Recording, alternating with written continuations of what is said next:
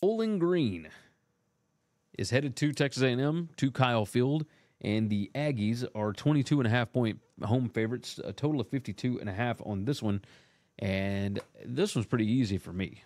I know that Reed looks like he is an upgrade. We'll see. We'll see about that, but I mean, the numbers look fairly decent, right? They're number 34 in strength of schedule. Bowling Green is number 93. Current strength of schedule, number 24 and number 25. So the stats should be just about equal.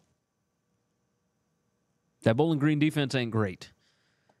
But I tend to trust a few of these things. Plays per game.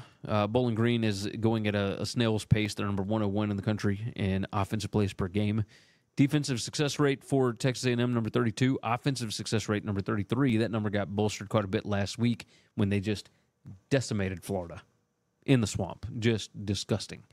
But look, net points per drive, number 49 for A&M, number 50 for Bowling Green. Bowling Green's offense is not like world beaters, but they are number 36 in offensive explosiveness. They are number 17 PPA per rush. A&M is number 51. They are number 5 in rushing explosiveness. And A&M's defense is number 130. Is Bowling Green going to win this game? No, it's not even close. When you look at 5 factors plus talent, you're looking at number 29 against number 95. But Bowling Green is a well-coached football team.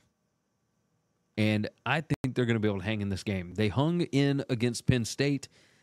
I don't think they hang in quite the same way here, but when you're looking at A&M, A&M plays against Arkansas, I believe, next week.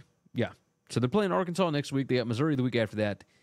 They're coming off a big win at Florida. Scheduling spot, to me, lines up for Bowling Green. They're coming off of a bye week. They've got Old Dominion next week, so it's not even a conference game. Give me Bowling Green. I found a 23 out there. I will take Bowling Green plus 23 on that one to keep it relatively close with Texas A&M. Thanks for listening to Winning Cures Everything. Make sure and follow me on Twitter at GaryWCE. If you want to toss in a question, you can email me, Gary@winningcureseverything.com. Make sure and hit that subscribe button, and we'll see you next time.